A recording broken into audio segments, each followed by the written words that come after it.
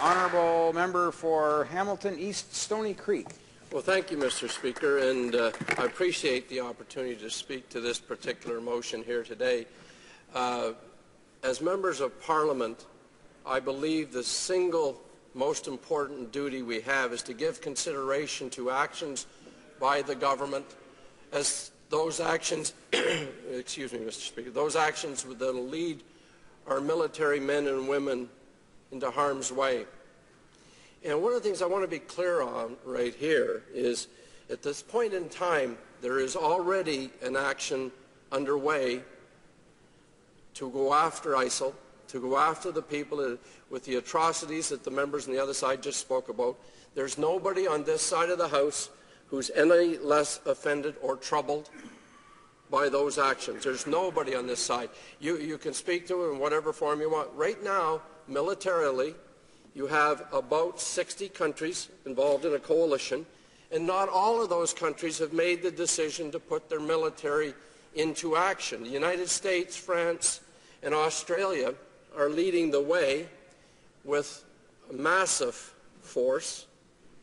And in point of fact, if we consider the number of aircraft that is being proposed by this government of 6 aircraft and the 600 people that will accompany it, that is a very, very small portion of what will be utilized in these bombings.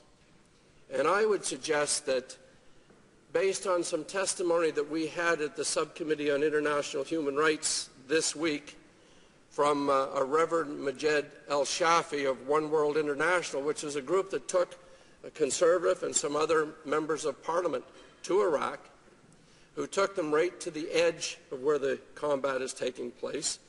And they were asked by the President of Iraq and Kurdish leaders, in fact, Mr. Speaker, they were begged by them, not for bombs, but for humanitarian aid for the thousands, the hundreds of thousands of displaced persons in that country. Now, I want to take you back for a moment because do you remember the use of the words collateral damage? In and around Parliament and places of government, we often have what we call buzzwords. An example of buzzwords that I'm very familiar with was free trade. In the 80s, there was a great debate on free trade, and it sounded good. In the war, the Gulf Wars, the two of them, when the American missiles and bombs were dropping, they referred to collateral damage. The collateral damage, Mr. Speaker, are men, women, and children. There is nobody that can direct a surgical strike that doesn't put at risk of having collateral damage. One of the offshoots of the Gulf War was the instability when the Americans left. And prior to that time, Saddam Hussein, who was a Sunni, whose tribe was smaller, about 1/3 or 1/4 the size of the Shia in the area of the world, and he installed his supporters, Sunnis, into the army. And when the Americans and their allies removed Saddam Hussein and destabilized that area, he was replaced ultimately by a prime minister who was Shia, who sought revenge for some of the many atrocities committed by the troops of Saddam Hussein. And it's said that he didn't pay the army on time, but he humiliated them. And so when a few thousand, a couple of thousand of ISIL fighters came across the border, five divisions of Iraqi soldiers laid down their arms. Many of them joined ISIL. And they did that because of that instability, because they believed, not understanding the horrific consequences, they believed by joining ISIL they would get a fairer deal from the government. Now, since that time, Mr. Speaker, that particular prime minister's been removed. But what has happened, I'm being reminded here, thank you very much, I'm splitting my time with the member from Louis-Hébert. I appreciate that. I need all the help I can get. I'm suffering through a cold. Anyway, coming back to the situation, the instability that was created by that vacuum and the years and years of Shia, Sunni, tribal warfare is what you're seeing being taken advantage of by the ISIL group. And we've heard testimony from people here today and other days of the fact that ISIL is far more sophisticated than any terrorist group that we've come across. They're an offshoot that came from Al-Qaeda. So our leader was indicating in this House the other day that the North Americans have been fighting ISIL in one form or another for well over 10 years. So they took advantage of that vacuum, and they've also taken advantage of some people who, had they really considered their actions, would not have joined them. And it is horrific. We've heard very little like it. The only place I can think of that might be comparable is the Democratic Republic of Congo, where they've had atrocities there. Now, Reverend Al-Shafi, who spoke to us in committee and raised the fact that they're 4 to 5 weeks away from winter and there's not even shelter for people. The few hundreds of millions of dollars, if not $1 billion, that's going to be spent by Canada in these bombing missions would be better served to the people on the ground who are suffering in that country if we were to go there and build shelters and bring medicines and bring winter clothes and bring the things that they need. They were forced out of their homes. They were given a choice, really. If they were not believers in this particular brand, this abhorrent brand of Islam, was when I'm pleased to hear the government say that it is not Islam as the world knows it. This is a group of people much like Osama bin Laden, who uses the word jihad to justify horrific things. Those who know a little bit about Islam, jihad simply means to defend your religion when it becomes under attack, not to go out and do the things that are happening here. It's very important, I think, Mr. Speaker, to remind Canadians who might be watching that in Canada, there's 1.2 million Muslims. And I, every once in a while, will find somebody that's ill-informed and say the Muslims are trying to take over or this and that, and I remind them there's 32 million rest of us. But when, Mr. Speaker, do you see in a newspaper in Canada of a Muslim attacking somebody or stealing, robbing a bank, committing murder? It's extremely rare, because these are good people who believe very fundamentally and committed to Islam. But again, this is not Islam. This is a terrible group of, well, you can't think of them in any other terms than monsters, because it's monstrous the things that they've been doing. And I can understand members on the other side who have the lever of power, who have the ability to say we should put aircraft in the air or put troops on the ground, and in fairness, they haven't said that as yet, but we're worried about it might happen.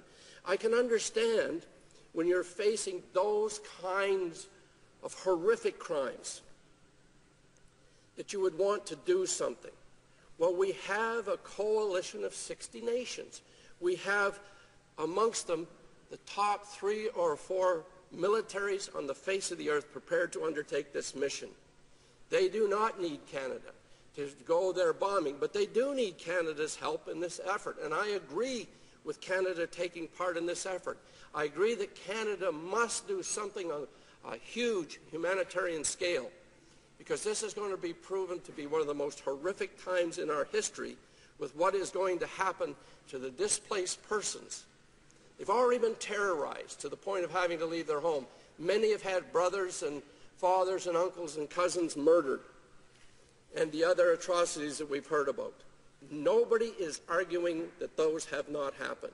What we are arguing, Mr. Speaker, that perhaps Canada can take that step back from going to military action and say, we are prepared to stand up with our allies, supply the humanitarian air, the support, the delivery of arms, which we've already been doing, which we're also in agreement with, to those fighters trying to protect their homelands. But it's most important to take that pause before we choose to send our men, women into a war zone that is going to become a quagmire. We saw it happen in the last war in Iraq. We saw it happen in Afghanistan, where 40,000 Canadians went through that war zone. And we're still paying the price for that today, Mr. Speaker, with PTSD and the loss of over 150 Canadian soldiers and a person from our diplomatic service. So I'll close, Mr. Speaker, by appealing to the government side. Take a moment. Step back. give some thought to the fact that this is a broader concern than just war and bombing. It's a place where we can do some real humanitarian work. Thank you, Mr. Speaker. Questions and comments? The Honourable Minister of State for the Southern Economic Development Agency. Thank you, Mr. Speaker. I just say to my honored colleague that we don't have a moment. We don't have all the time in the world. I wish we did. I wish we didn't have to go. I wonder why it is that the NDP, who made their decision to vote against this motion long before the motion even was put up, that we have not seen a change in that position despite everything that we've said. We don't see democracy here or rational debate. We see obstinance and obstruction. The member knows full well that we have humanitarian aid over there and we can do more, and we will. The opposition is concerned about refugees. We are. We're doing a lot in that regard. We'll do more. But what do we do as a nation that can about those people who cannot escape the evil? Do we just focus on those that can escape the evil and become refugees and leave those that cannot escape to this evil to only die, to be tortured, to be buried alive? I say we don't do that. And with a heavy heart, I will vote for this motion. I'm asking that reasonable member to break rank, to break the domination of his leader, and vote for this motion. Member for Hamilton East, Stony Creek. Mr. Speaker, I was proud to stand in this House and vote against the Afghanistan mission because I thought it was ill-conceived and ill-prepared for. Looking upon the circumstances we have today, and the member says if we don't go to war, those people will die. There happens to be a huge military force of France, the United States, and Australia with the weapons that can do exactly the job that they are asking Canadian military to do. And we're saying, Mr. Speaker, it's not necessary for us to take part in that level of that conflict, but for Canada to have a role supplying humanitarian aid, supplying the workers that will build shelters. And that's where Canada and a huge number of Canadians believe we should be on this particular event. Questions and comments? The Honourable Member for Scarborough-Guildwood. Thank you, Mr. Speaker, and I frankly do share the hesitancy of the Honourable Member, and I congratulate him on his speech. And I do wish we could ramp down the politics of this matters, because not one of us on either side wishes to send men and women in our military in harm's way, particularly in a situation such as this kind. I wonder if the Honourable Member has given thoughts to the people that are going to be joining us in the coalition, not so much the obvious ones, rather Turkey, Iran, Saudi Arabia, and Syria. Up until now, Iran has been the greatest exporter of state-sponsored terrorism, according to our own Minister of Foreign Affairs. They are sponsors of Hezbollah. Yet in this particular fight, they are our allies. That puts everybody in a very awkward position. So I'd be interested in his thoughts. For Hamilton East, Stony Creek. Mr. Speaker, the member will be probably surprised to know that prior to speaking, I came in a rush because I just left a press conference where we were talking about dissidents in Iranian prisons about to be executed. So I share his concern, and we've heard the comments about if Syria asks, if Assad asks, we'll bomb. And this was a man that just a year and a half or so ago, the United States drew a red line and said if he crossed it, they would stop him, and they failed to do that. And all of a sudden, this man is a potential ally. We certainly all should feel conflicted in this place. And I don't care what party. You know, there's good souls who sit here are going to make the best judgments they can with the information they have at hand. We've lost an opportunity in this House. I don't often agree with some of my friends, but the fact that we could have had our leader and the leader of the third party sworn into the Privy Council and taken into the discussions. Maybe, it's possible, it might have looked different. But we can only make our decisions based on the information placed before us and placed before our leaders. And they failed on that count, Mr. Speaker.